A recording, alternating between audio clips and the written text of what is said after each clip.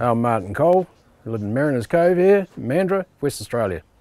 This is a 24-foot Jackman design, and it was built in 1996, and it's 2.7 beam, which I like.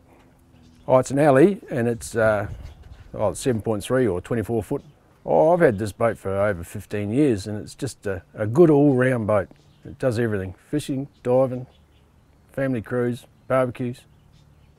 Right, we're in the canals here, and it's a sort of a half-hour ride down to the ocean, and 20 minutes and you're into this big estuary, and there's plenty of crabs in the summer, and net fishing if you're into that, and bream and whiting, and it's a great place to live. Yeah, well, we can go, we've got plenty of places to go on the water now, plenty of restaurants, bars, or even if you just want to throw the little barbie on and just anchor up and have a swim. So Martin bought the boat to us in June or July of this year, and his existing diesel stern drive was a Mercruiser. It was a 7.3 litre Mercruiser, again 270 horsepower. And whilst there was actually really nothing wrong with the motor itself, it had hung in there for quite a while. It was getting a little bit long in the tooth. Yeah, I decided to stick with the Merc because I'd had such a good run out of the old one, and the fit up was the same. The engine beds were the same, the mounts were the same. The old one had a Bravo 3, so it was just a straight bolt up. There's no welding to be done, or it was just an easy fit up. Generally, when someone does a stern drive, single stern drive application, it can happen in probably 2 to 3 weeks. Yeah, well, it was pretty easy. We decided we're going to do it over winter when things are quiet.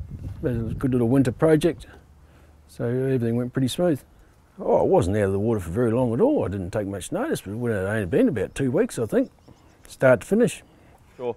So performance-wise, with the new V6 270 horsepower 3 litre diesel, we've seen just a massive improvement in fuel economy. Oh, it's just the fuel economy is great, and it's just a new engine, so you've got that reliability. But the old economy was pretty good, and this is even better again.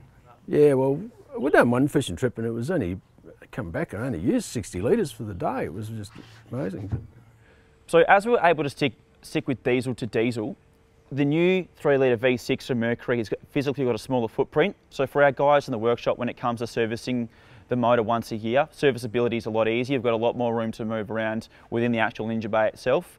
Oh yeah, the turbos and the new ones are pretty great.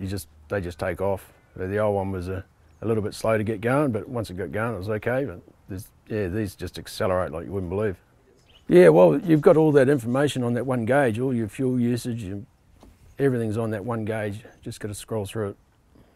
So if your hull is 10 to 15 or 20 years old and you do love it, like you just absolutely love your hull, but you like some more reliability on the water, you can see yourself boating in that boat for the next 10 to 15 years, a stern drive repower is what can offer some peace of mind out in the water, and therefore whether you pass the boat on through the family or you do sell it in 10 to 15 years time, at least for that time period, you've got your great hull that you love and you've got some reliability out in the water.